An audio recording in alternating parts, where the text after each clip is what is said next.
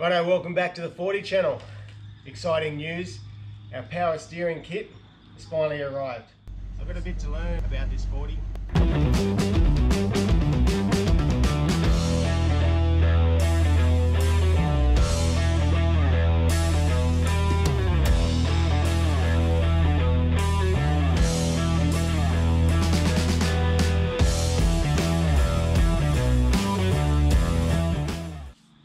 Now this is the power steering kit that he sent me. Yeah, let's unpack it, check it out.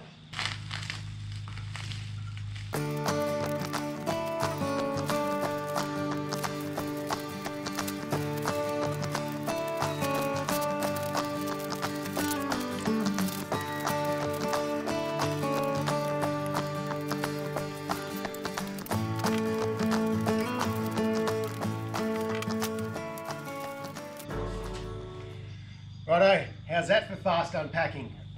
Now the guy that sent me this has done a fantastic job in able to support me with this, in helping me out with all the photos of disassemble. So every single nut, bolt, he took off this, and every bracket that came off, he took a photo of every single part and sent it through to me and made a little instruction manual for me to put this all back together. That's dedication. So he put his extra time into it, he's wrapped every single piece individually and sent it up to me. So pretty stoked with this. I'll give you a quick overview of what we've got here, and we'll look at putting some of the bits and pieces on after we clean it up. We might sandblast some of this stuff and give it a nice fresh clean bit of paint and make it all look nice and shiny.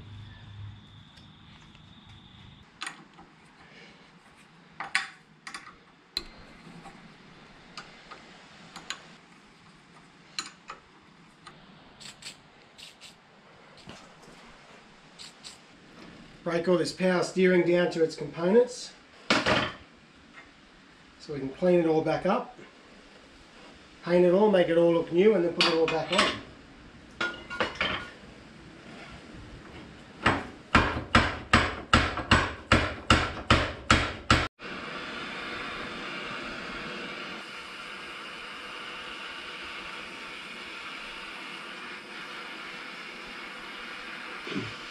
By heating up the outside here, hopefully it should expand the metal just a fraction, and we should be able to separate these two shafts. It's a bit of a trick. You want to heat up the outside metal quicker than the inside metal, otherwise they'll both expand and lock on again.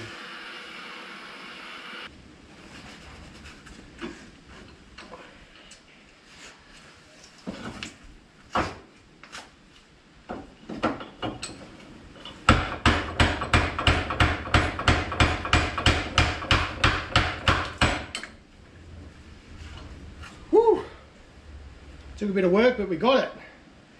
So we can clean both these pieces up, and then it'll be able to move a lot freer than what it did. So we've got a power steering kit that was originally from Eureka 4-wheel drive down in Victoria somewhere. It's in really good condition, just needs a bit of a clean up, just cleaning it up, giving it all a bit of a paint job, and renewing it all so it looks nice and new and clean and shiny.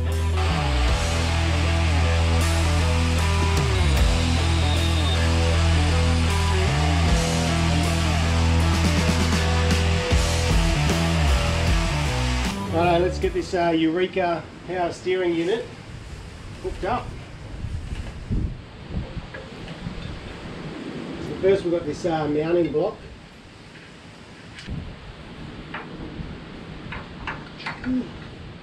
Let's get the steering box up. There's nothing light about it, that's for sure.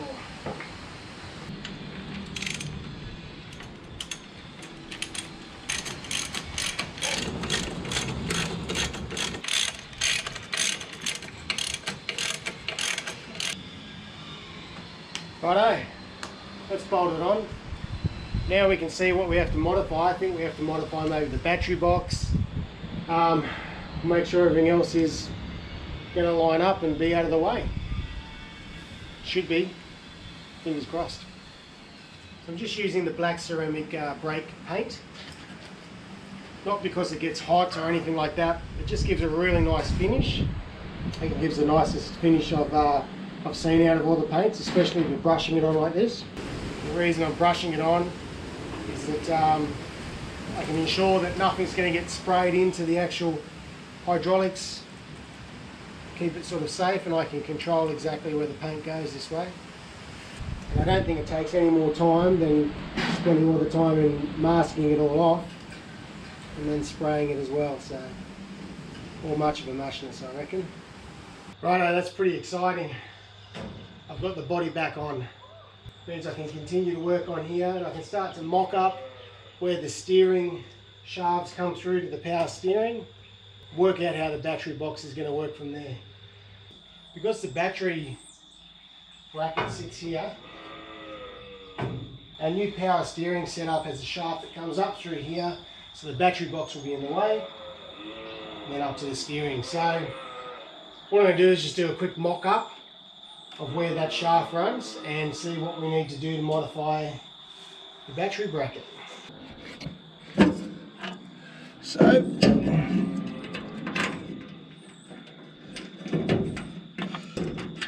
okay, we'll just leave that fairly loose so we can see where it needs to sit.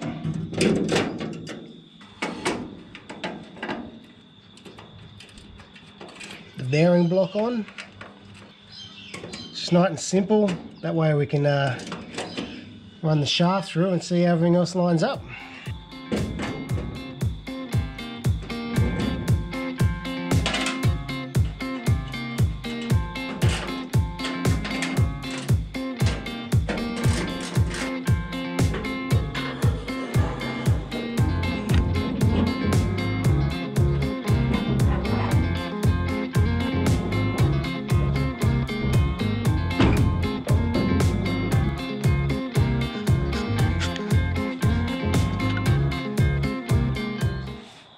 Mount this up and see how it looks.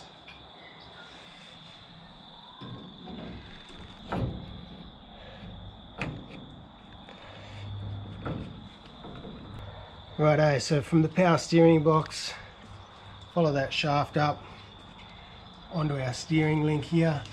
We'll have to make a bit of a modification here, clean all this up, but this is just a template just to see how it all looks and see where it all fits. Right, the best thing about this power steering kit, which is from Eureka, I believe, the geometry is all spot on. If for some reason I don't like it, it's not working, whatever the reason is, I just pull it out and we go straight back to standard original Toyota if I want to go back that way. Nothing's been changed. How good is that? Now I can just use the chassis as a datum point from our two mounting holes for the battery bracket. Measure up from the chassis, measure out from the hole, the mounting hole, and then we'll know exactly where to drill the hole straight through the battery box. All right, I've marked out where that hole needs to be drilled in the battery brackets. Clamp it down and make sure we get it nice and secure. Just drill our pilot hole first. One of these carbide hole saws. I'm a big fan of these.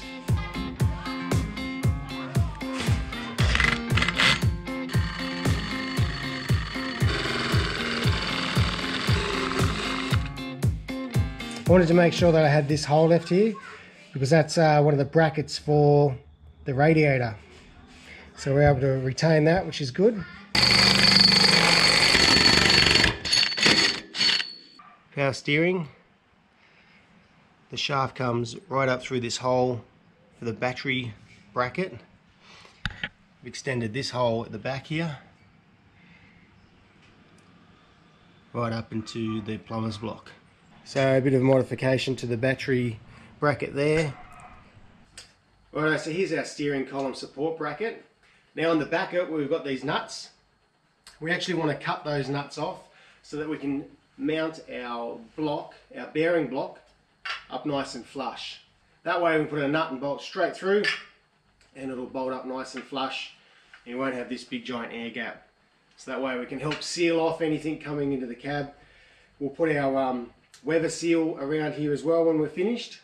So we'll fix that up and that can get ready to go back onto the car for the power steering unit. Righto, so Jack's mum, my wife's just brought down a package. Brought it down and handed it to us, and She rolled her eyes again because we bought another package. Don't think she likes you wasting money. No, Mum's on a first name basis with the postman now.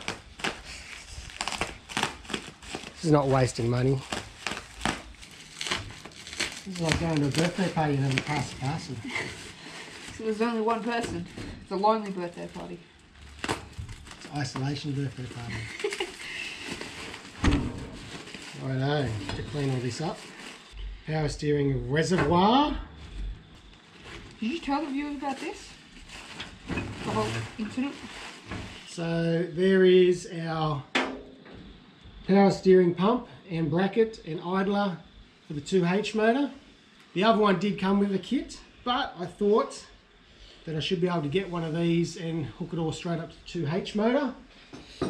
Hopefully it'll make things easier. Okay. And what's this, Jack? That is the fuel line. The reason I had to get this one was because I was cleaning them all up with a wire wheel on a grinder, and this one decided to get wrapped around the grinder and turned into a coil spring. Whoops. Anyway, we'll clean all this stuff up, and we'll see how it fits up against the motor.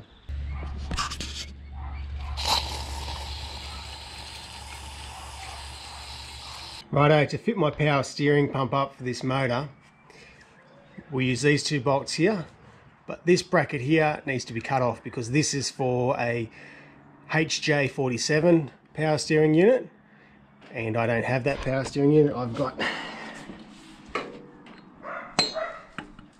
this power steering unit, and it all lines up beautifully except for that bracket. So normally you just have the engine mount.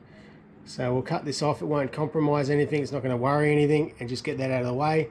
We can make up a new bracket from this hole to pick up one of the holes at the back. So let's cut that out.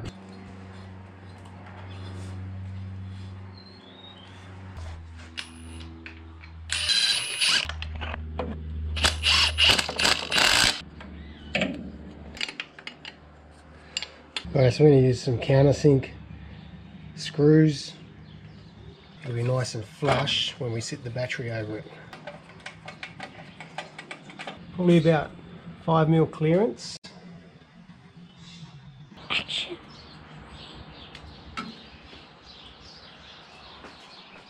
So about 47mm. I'm just making up a bracket to attach the rear power steering pump to the engine mount bracket. That way it's all solid and secure, and then that entire installation is done and we can throw a belt on it then. So 47mm, we'll try and make up something of that.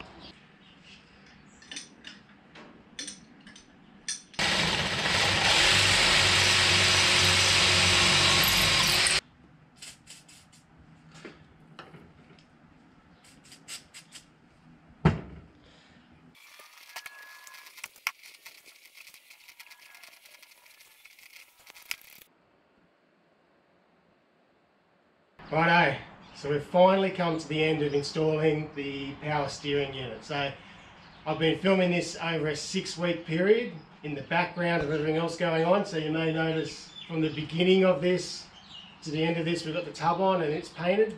Last thing I need to do is fit the reservoir, and I'll do that when I fit all the guards up. So that's a fairly basic thing to do. Righto, we've got the power steering kit from 12 HJ47. Mate, they are awesome. Check out their Instagram page, really helpful. We sent me through a stack of photos that I could follow through to mount all this up.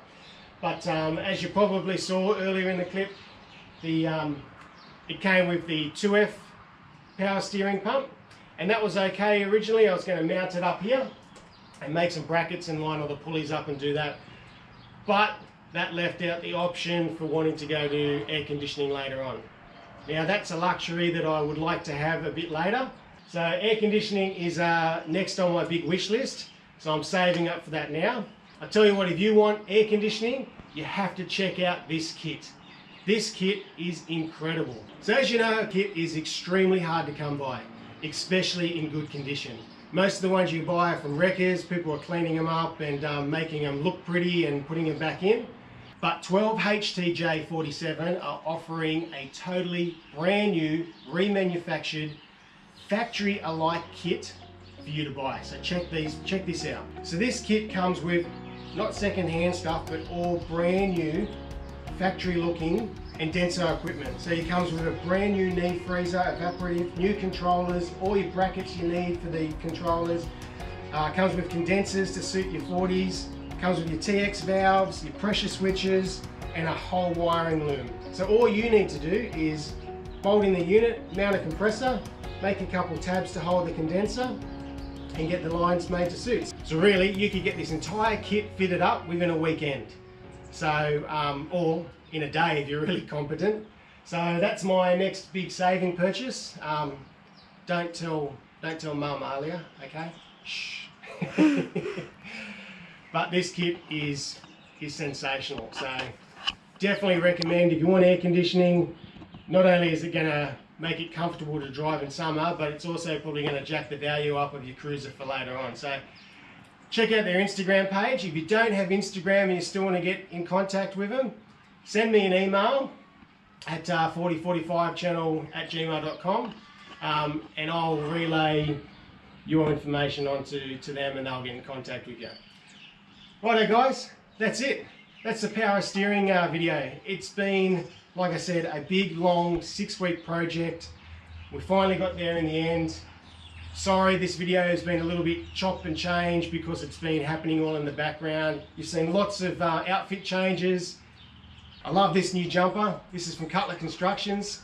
My brother-in-law, he's an incredible builder, does beautiful homes. Definitely go check out their Instagram page and what they have to offer. Anyway guys, really appreciate your support. If you want to follow along, hit the bell, make sure you subscribe, give me a thumbs up, and feel free to leave a comment. Anyway, until next time, take care of yourselves.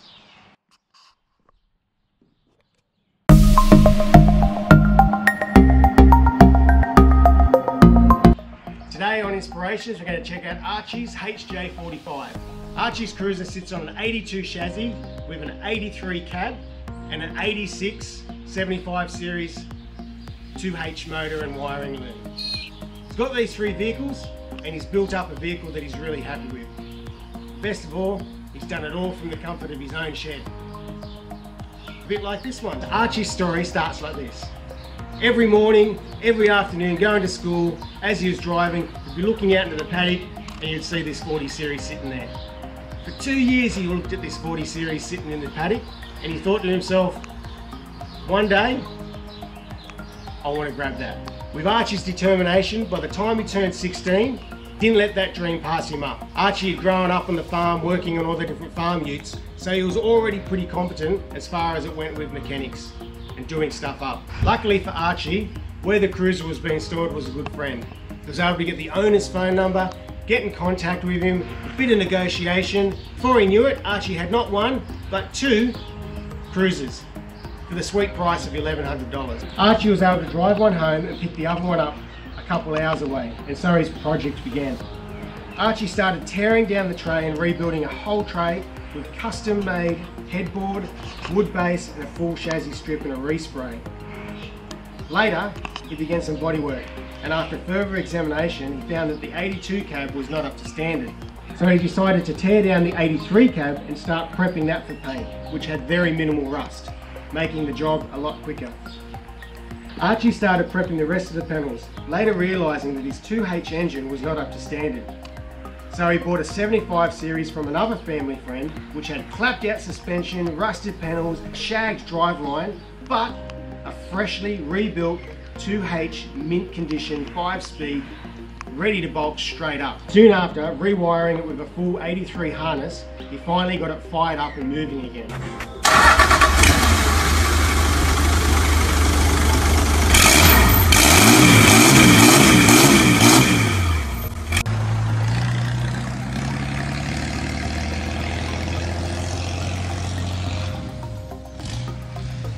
Archie had installed the entire cab with car builders sound deadening to help with the road noise and heat. He found some second-hand SS Commodore seats and built a custom bull bar and set up the tray. It's only the final touches that he's been waiting on now. His last-minute parts such as shocks, a turbo, new wheels, a winch, and new exhaust. Archie really hopes to have this back on the road before his 18th birthday in September. He's pretty close to it now. So Archie's goal was to have a cruiser that he liked with a few modern comforts to make it more enjoyable to drive on and off the road. While getting this build done, Archie was working 2 jobs, and on top of that, building custom fire pits and dog boxes for people like you, all to help fund his project so he could get it on the road. Archie wants to give his dad a huge shout out down in Hamilton. He's been one of those essential workers helping with all the testing of coronavirus. So, Archie's dad, good on you, mate. We really appreciate the work you're doing down there and getting involved. Archie, great job on your cruiser so far. And mate, I really want to see photos of you in that on your 18th birthday. That would be awesome. Great inspiration, mate. You've been hooking in, getting involved and building it to the way you want it, to your standards, all in your own back shed. Well done. If you guys want to follow Archie and make sure that he gets it done on his 18th birthday, check out his Instagram page. Give him some support, continue to encourage him throughout his build. Righto guys, until next time, take care of yourselves.